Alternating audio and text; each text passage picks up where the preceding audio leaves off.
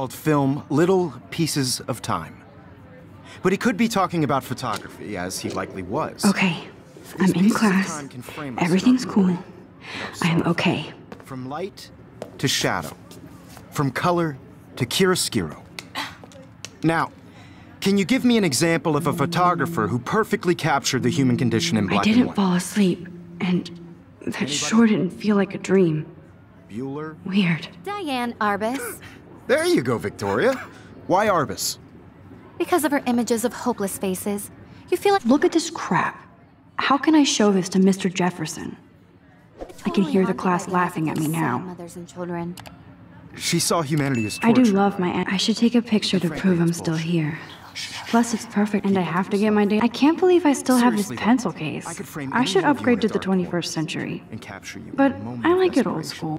I haven't kept up with my journal as much as I should. Isn't that too easy? My little camera bag is battered, but still kicking. What if Arbus chose to capture people at the height of their beauty?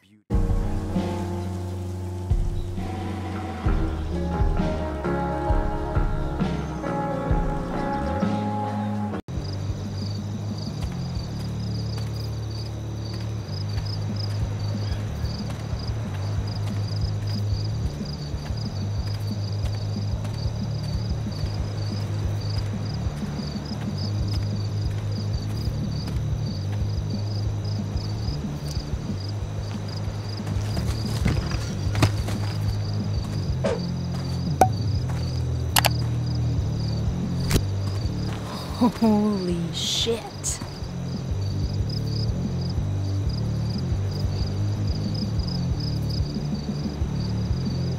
This place is awesome. If I'm gonna get inside, I'll have to get through that door.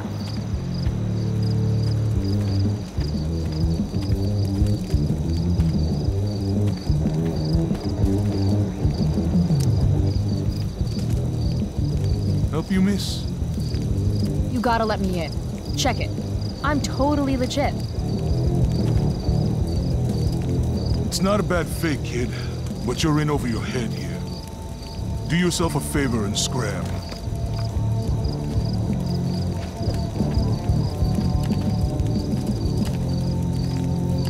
Can't let him push me around. Should I go back and stand up to him? Or can something around here help me convince him? Excuses at it. But it really wasn't my fault. Guess fire safety isn't exactly high on the agenda here.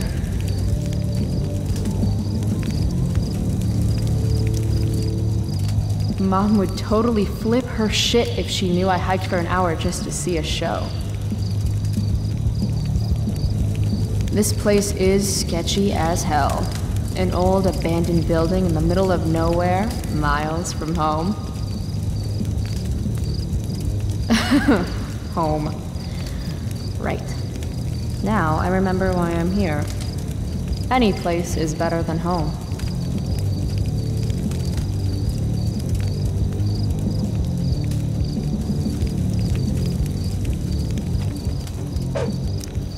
This RV's just begging for a little street art.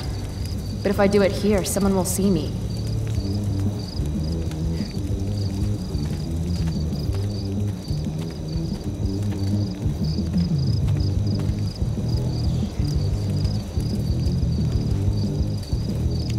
Now, what to draw?